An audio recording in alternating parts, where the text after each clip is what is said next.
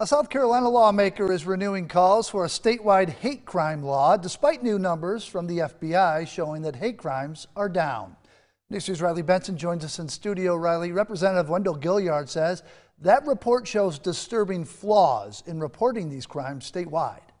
Brendan, that hate crime report from the FBI shows the number of reported crimes was down in 2021, but Representative Gilliard says the Palmetto State is experiencing the fastest growth of hate groups in the country, with 17 active groups statewide. Representative Gilliard says the FBI's report is flawed, and even though it shows hate crime numbers are down, he believes several hate crimes are failed to be reported, skewing the numbers in South Carolina.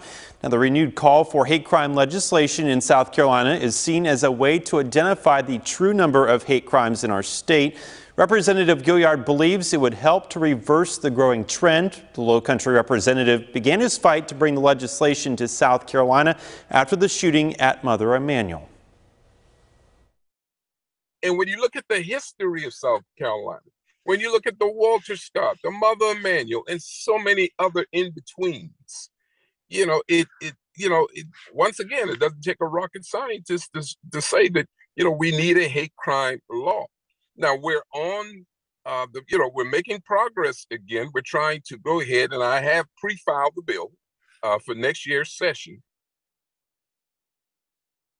Representative Gilliard believes the bill will again pass South Carolina State House of Representatives, and he is hopeful that state senators will pass this bill during this year's legislative session out of the Senate, where it died last year.